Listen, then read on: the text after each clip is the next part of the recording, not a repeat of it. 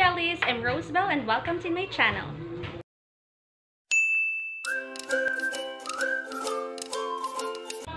In today's vlog, we are going to cook INUN-UNAN, eat Garda's way.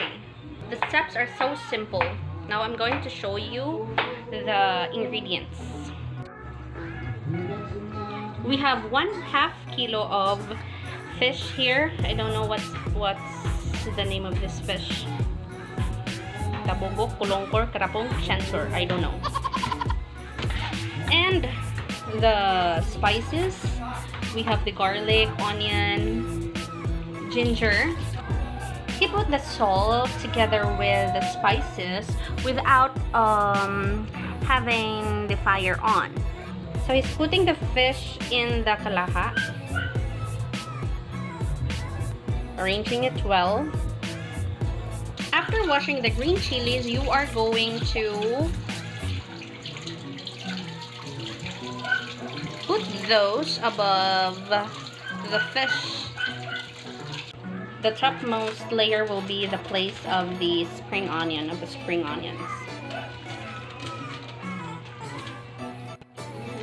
He is using some seasoning too.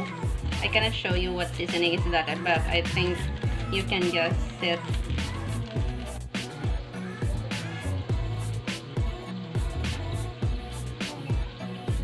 We put the red chili sa kilid sa INUN-UNAN.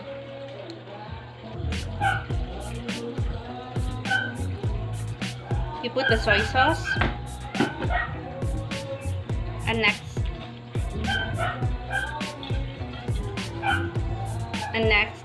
is the coconut vinegar.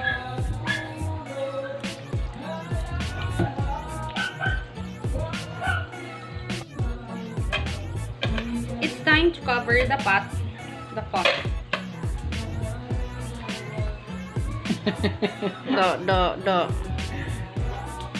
And then turn the fire on.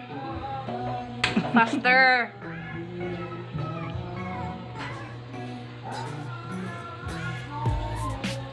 And wait for about 10 minutes. While it's boiling, now you'll have to prepare your limoncito juice.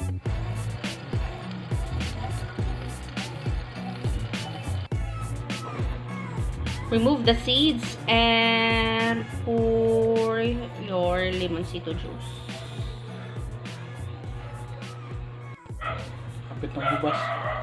If your INUN-UNAN looks like this, it's time to put the oil.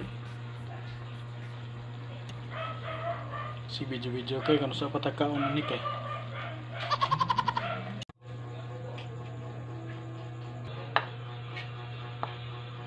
Tagsa lang ta kay para tipid. What?